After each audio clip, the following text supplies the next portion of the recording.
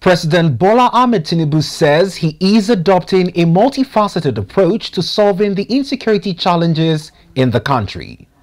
The president stated this as part of proceedings of News Agency of Nigeria's maiden annual international lectures addressing terrorism, banditry, kidnapping and militancy under the theme Insecurity in the Sahel 2008 to 2024, Nigeria's Challenges, Genesis, Impacts and Options, held in Abuja today. Let's hear the details of the reporters covered by ADBN correspondent Peace Oghenegbavwe. Ahmed Tinubu, represented by National Security Advisor Malam Nuhu Ribadu, issued a strong warning to corrupt elements in the Sahel region. We have also taken steps to improve governance through strengthening institutions, promoting accountability, and ensuring inclusive decision-making. Even those who corrupt people, be careful. It will come to you.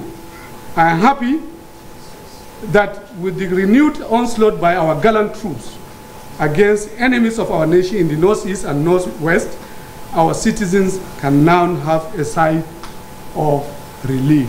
Former head of state, General Abdulsalami Abubakar, highlighted the factors enabling insecurity as he praised the event's significance. Permit me to note, however, that at the heart of the insecurity in this region, among other factors, are the undercurrents of poverty, unemployment, proliferation of small arms and light weapons, weak governance, and the institutional failures, as well as climate change and environmental degradation.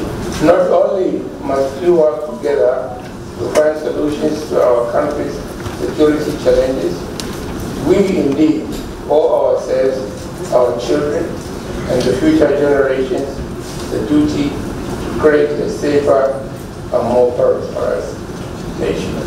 Meanwhile, Chief of Defense Staff General Christopher Musa, in his goodwill message, called for collaborative efforts to end insecurity in the Sahel. Most of those causing this insecurity are targeting Nigeria as a whole because they feel Nigeria has the population, Nigeria has the resources, Nigeria is blessed, so everybody is targeting Nigeria.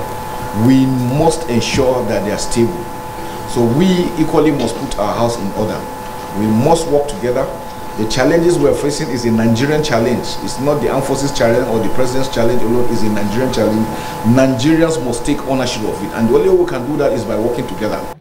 Earlier in his opening remarks, Minister of Information and National Orientation, Alhaji Mohammed Idris, emphasized security as key component of President Tinubu's Renewed Hope agenda, stating federal government's commitment in fighting banditry and terrorism.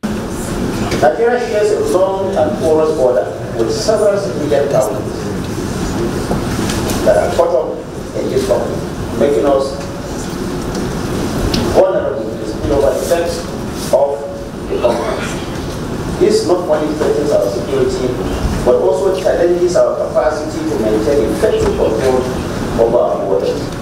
Security has been a top priority of President Bola Ahmed Tinubu's Renewed Hope agenda. And through investment in equipment, manpower, acquisition of war fighting platforms, and intelligence gathering, we are winning the war against insecurity gradually. The lecture aims to examine the root causes of violence in the Sahel and offer strategic policy solutions. Peace Oghenegbavwe, ADBN News.